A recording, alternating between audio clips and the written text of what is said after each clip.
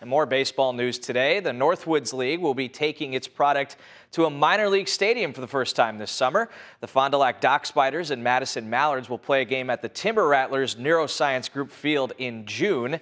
It's the inaugural Road to the Show Minor League Classic. The Timber Rattlers own the Dock Spiders. They played a crucial role in organizing this event.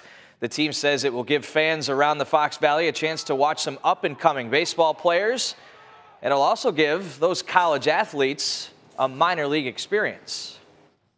So this gives them that first taste of what it can feel like to get to the locker rooms, to take BP on the field, now to play a game on a minor league field is something I think all the guys at all the Northwoods League are looking to do, and I think the opportunity for the Dock Spiders and Mallards players especially will be a really cool event that we'll be putting on.